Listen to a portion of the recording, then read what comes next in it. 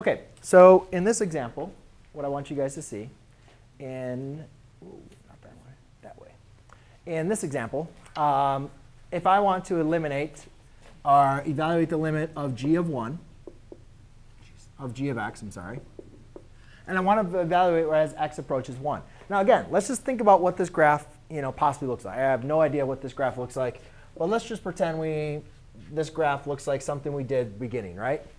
Just pretend. OK. So at 1, let's pretend there's a value, right? If you were to plug in g of 1, you're going to get some value, correct? Yeah.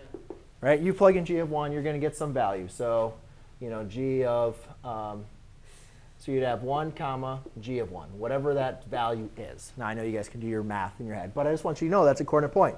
If I want to evaluate the limit, and I have a coordinate point from the left and right, whatever I plug in for g of 1, that's going to be the value that the limit is existing, right? So the easiest, fastest way to evaluate a limit is just called direct substitution, just plugging in your values.